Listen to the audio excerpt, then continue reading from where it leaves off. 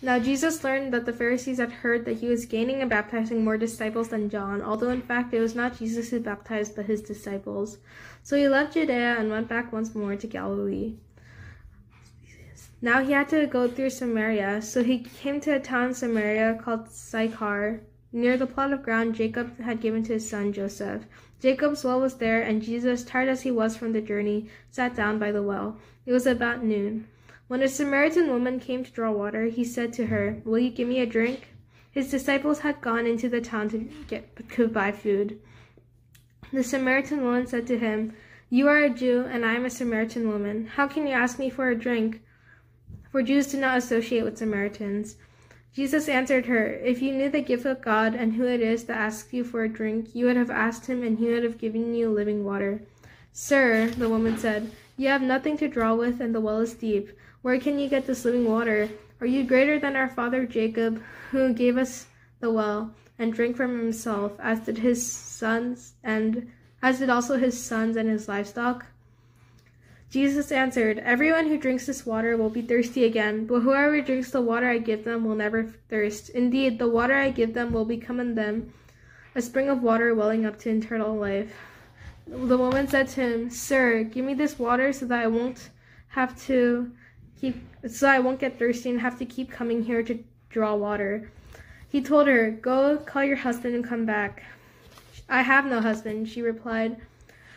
Jesus said to her, "You are right when you say you have no husband. The truth is, you have had 5 husbands, and the man you have now is not your husband. What you have just said is quite true." "Sir," the woman said, "I can see that you are a prophet. Our ancestors worshipped on this mountain, but you Jews claim that the place where we must worship is in Jerusalem." "Woman," Jesus replied, "a time is coming where you will worship the Father neither on this mountain nor in Jerusalem. You Samaritans worship what you do not know. We worship what we do know, for salvation is from the Jews.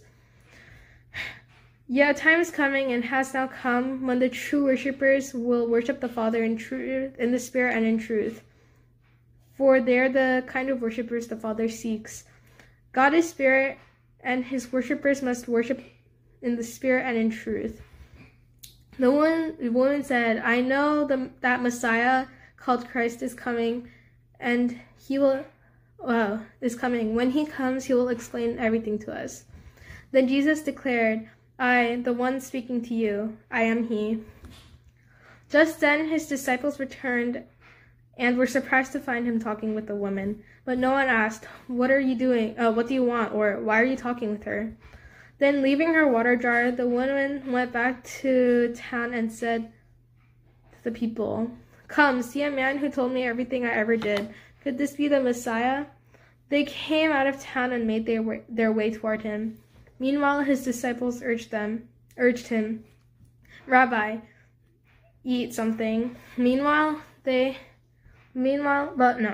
But he said to them, "I have food to eat that you know nothing about." Then his disciples said to each other, "Could someone have brought him food?" "My food," said Jesus, "is to do the will of him who sent me and to finish his work. Don't you have a saying, 'It's still 4 months until harvest'? I tell you, open your eyes and look at the fields. They are ripe for harvest. Even now the sower draws a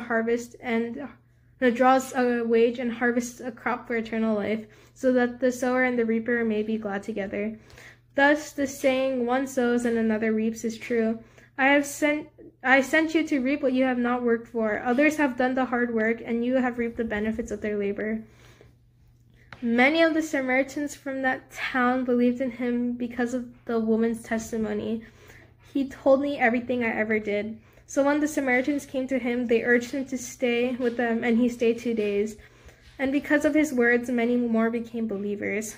They said to the woman, "We no longer believe just because of what you said. Now we have heard for ourselves, and we know that this man really is the Savior of the world." After the 2 days, he left for Galilee. Now Jesus himself pointed out that a prophet has no honor in his own country. When he arrived in Galilee, the Galileans welcomed him, for the